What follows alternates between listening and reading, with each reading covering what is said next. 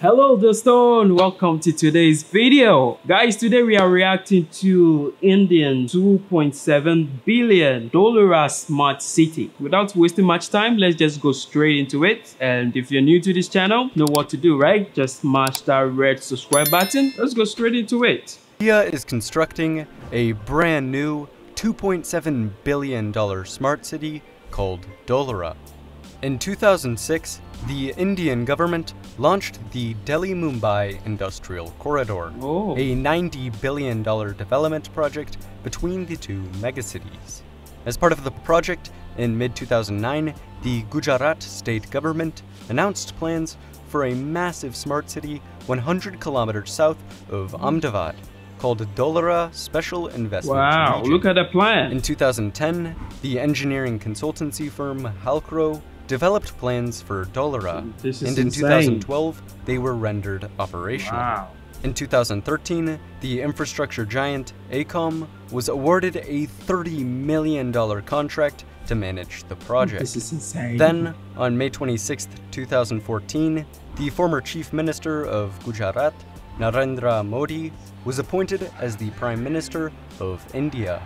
Already a firm supporter of the project, Modi quickly approved Dholera. This is insane. The Dholera Smart City will cover 920 square kilometers along the western coast of the Gulf of Khambat. Wait, guys.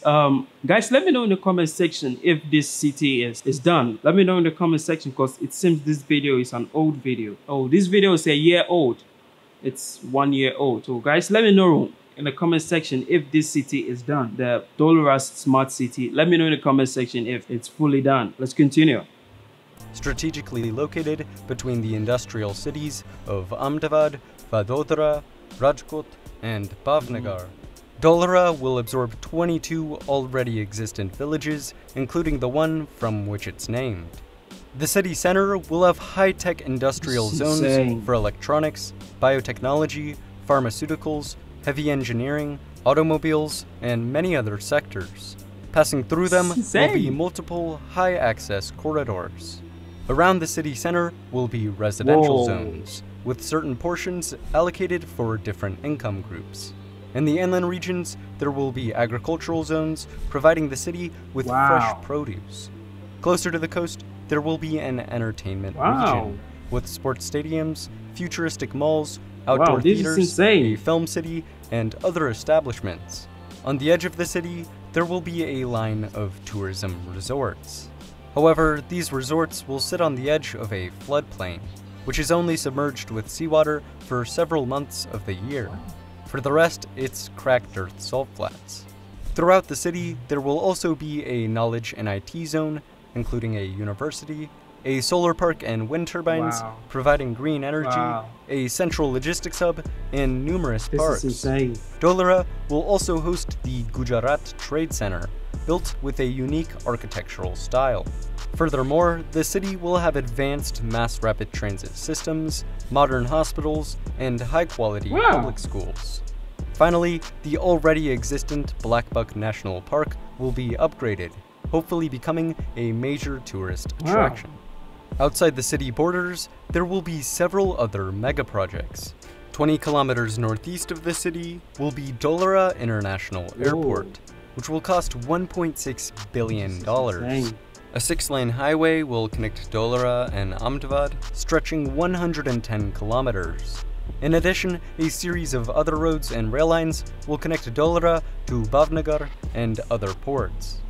Lastly, a massive 30-kilometer-long dam called the Kalpazar project is likely to be constructed across the shallow Gulf of Khambat, harnessing tidal energy while creating a massive freshwater reservoir that will serve Dholera and the local towns.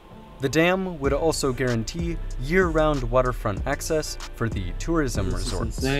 On top of the dam would be wind turbines and a 4-lane highway, which would drastically reduce travel times for many local commutes. Dholera Smart City will be developed in 3 main phases, costing a total of $2.7 billion US.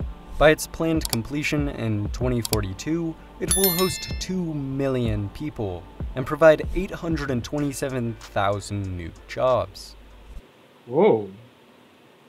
Wait. Hold up. Don't skip this ad. I forgot what I was gonna say. Oh yeah. Do you know this? 1,000 new jobs. However, Dholera comes with many issues.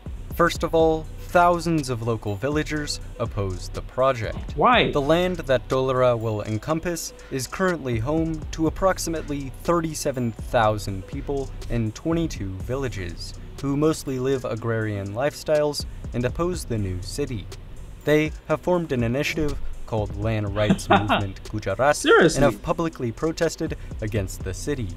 In addition, since its elevation would be very low, Dholera would be at high risk for flooding.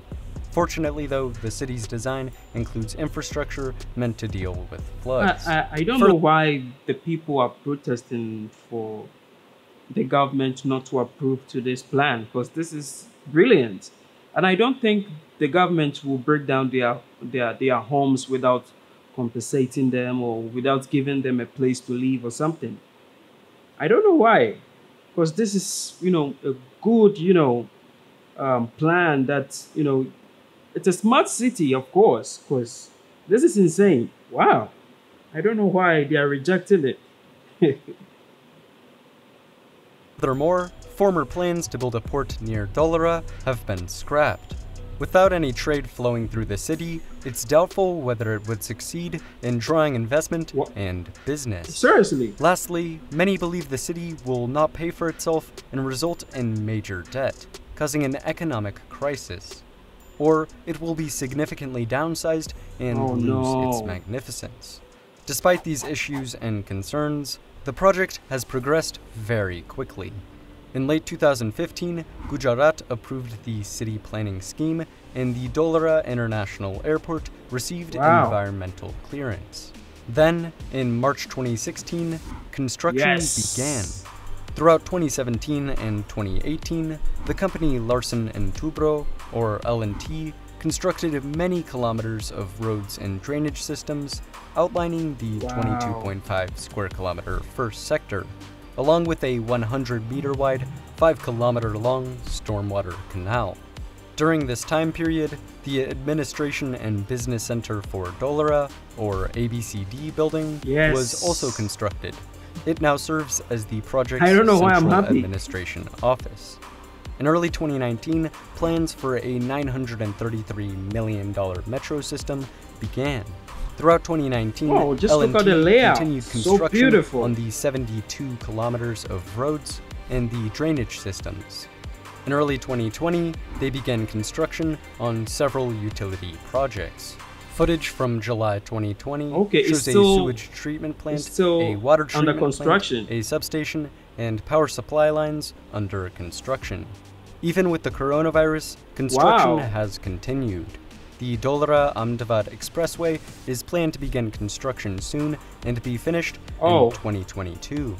The Dholera International Airport is to begin construction in October 2020 and be completed by late 2025. Lastly, the Mumbai-based company Tata Power is going to install a 50-megawatt solar power plant for the city. Over the next few years, the Dholera Smart City will advance. The French aerospace giant Airbus and Indian Kalyani Group have both committed to investing in the city. The first sector is planned to be completed by the end of 2024. Whether Dholera will ever fulfill the vision of a 920 square kilometer smart city of the future, we will just have to wait and see.